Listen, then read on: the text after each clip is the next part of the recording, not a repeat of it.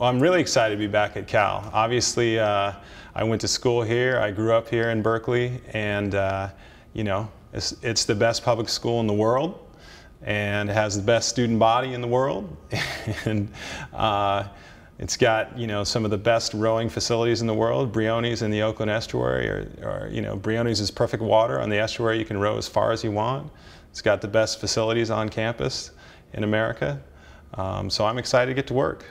I think the atmosphere of the team right now is great, and I'd love to keep that going. I think the students seem really engaged with the university and with the community, and I'd love to, and more engaged than when I was here. So I think when I was here, people worked hard, and they worked hard in the classroom. They worked hard on the water. So I think that's a tradition that I'd love to carry on. Well, the first priority of the Cal Crew program that was made very clear by the students and the alums that I met with during the interview process is to continue to foster a strong team culture.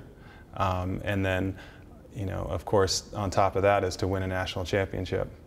Those were two very clear goals.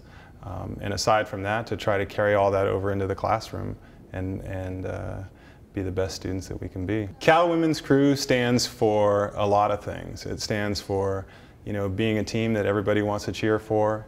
It stands for a big part of rowing history for collegiate women. It stands for a lot of tradition. It stands for, excellence all around. We'll build on the legacy with a lot of help from a lot of people. Namely Sarah Puttycombe and Vanessa Tavalero, the two assistant coaches.